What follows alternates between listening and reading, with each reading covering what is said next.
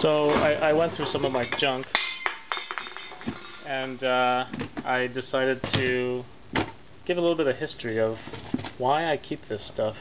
You know, women always say men keep the weirdest things, so this is not that weird. It's a little bit of history for me. This is back in the 80s, before, you know, the internet and all that stuff. I'll show you it here. What you see there is that's, believe it or not, is an FM transmitter.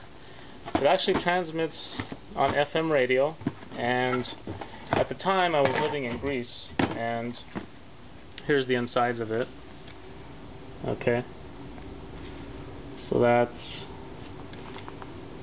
right there. Okay, so at the time I was living in Greece, and there were only like 3 radio stations in the whole country, and they were all government controlled.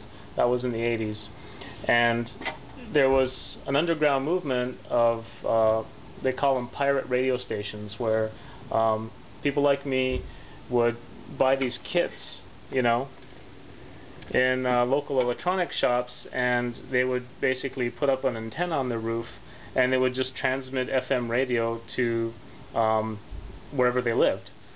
Big cities, small cities, whatever. The government tried to crack down at the beginning. In the end, they just gave up, because, I mean, the programming was so awesome from these little stations that, you know, people loved it, and nobody would, you know, rat on them. So that went on for a couple of years, and I joined in, and I created this little radio station, which was pretty popular. I played, you know, pop music. I remember playing songs like Beastie Boys as well. Stuff like Rick Astley, which was popular in Europe at the time. So I guess the reason why I'm mentioning it, because in my mind, now that I think of it, this was the beginning of my venture in, you know, the public space.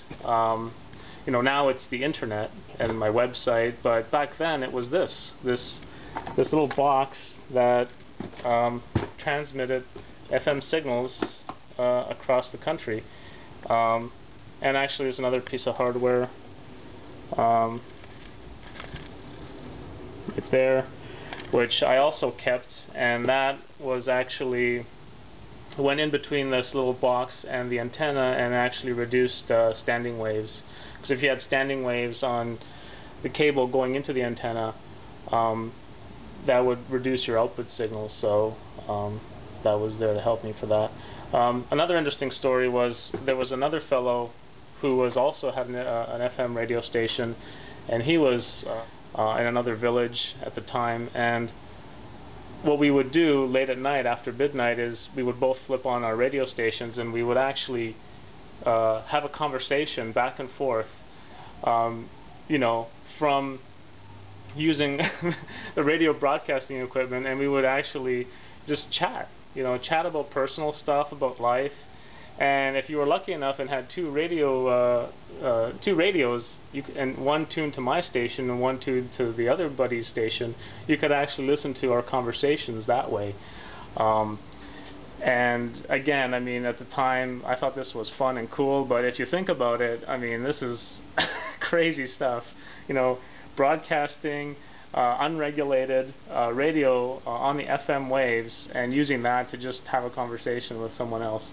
And that was done in Greece, southern part of Greece, back in the 80s. I can't remember the date. I guess it was like 85, between 85, 88, something like that.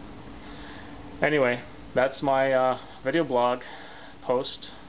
Thanks for watching.